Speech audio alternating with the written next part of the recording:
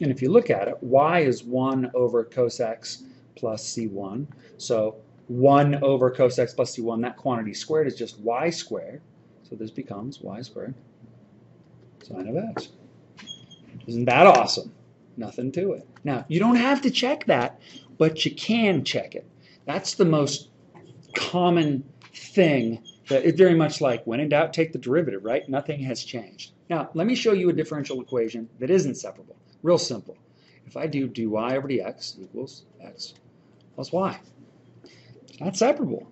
I'm screwed. There's no way for me to analytically determine this using separation of variables. I'm stuck where I'm at.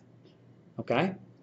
All right. Now let's do one right here where we end up with I want to give you guys some rules, okay, around separable differential equations. All right. Rule number 1. So let me erase this here. Let's move this down right here. Let's go rules. They're more guidelines, but if you choose to trespass these guidelines, you will suffer at your own hands. Rules for sep diff EQs. Diff EQs. Okay, rule number 1 is real simple, and we're going to do this with initial points. Rule number 1 is leave all constants with independent variable. Independent variable. That's rule number 1. There's really only 2 of them. Rule number 2, don't plug in, plug, wow, again, a little too much green tea with lunch today, sorry. Don't plug in initial value until y, or dependent variable, is solved for,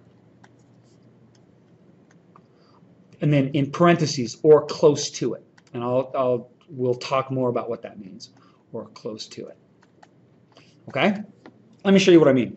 I'm going to do dx over dt. Now you got to be careful here because you got to identify what your independent and your dependent variable is. Okay?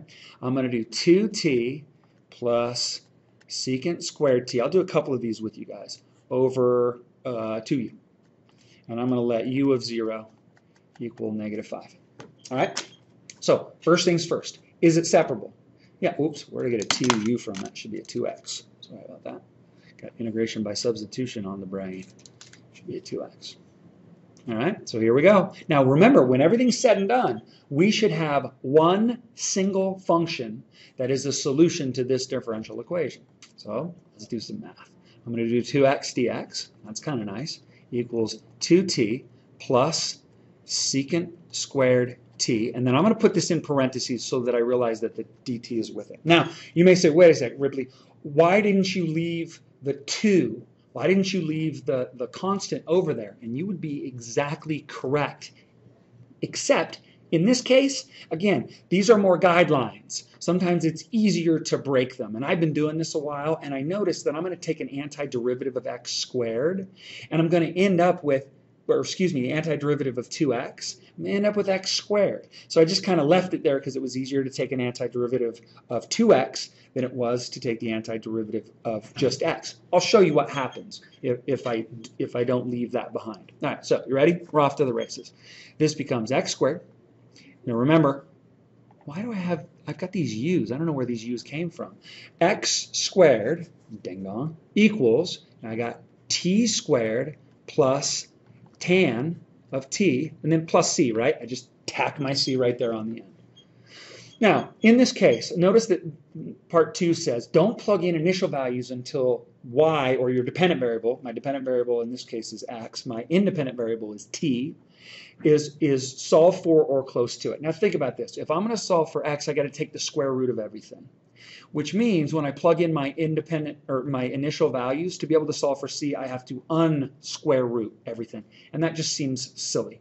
Okay, so I'm going to do it here.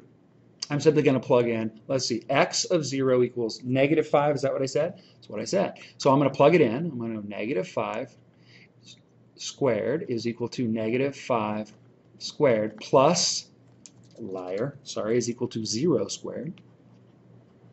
is equal to 0 squared, because these are t's. See, I fell into my own trap there, right? That's good. You can see how silly this all can be. Plus c. Well, negative 5 squared is 25. 0 squared is 0. Plus tangent of 0 is 0. Plus c, which implies that c equals 25. Now, this implies that x squared equals t squared plus tan of t plus 25. That's a plus, by the way. I don't know what's happening there. So x equals the square root of t squared plus tan of t plus 25. That's how it works. Nothing to it. Now, let me go back on what I said. Let's start with the original. Just real quick, don't get angry. Dx over dt is equal to 2t plus secant squared t all over 2x. Now watch what happens here. If I leave the 1/2 behind, and that's fine, what I'm going to do is I'm going to sort of divide these guys in and see what happens. Okay? So I'm going to get x dx is equal to 1/2 times, I guess I won't divide them, I'll just leave them there. 1/2 times, what do we got? 2t plus secant squared t. And then, of course, dt. When I take the antiderivative of these, watch what happens. I get x squared halves is equal to, remember, the integral of a constant times the function is just the constant times the integral of the function, right? So I get t squared plus tan t, and then, of course, plus c out here. When I multiply through by my 2, remember, I'm trying to solve for x, right? So this 2 cancels here, this 2 cancels here, and then when I multiply here, I end up with just a c prime. So x squared equals t squared plus tan t plus c prime, which is exactly the same thing as this. And then I plug in my initial values. All right? Nothing to it. All right, ladies and gentlemen, so that takes care of that. Now, there's a second part of this, which is pretty fun. They're called mixing problems. And what we're going to do is tomorrow in class, I'm going to yap at you for 15 minutes or so.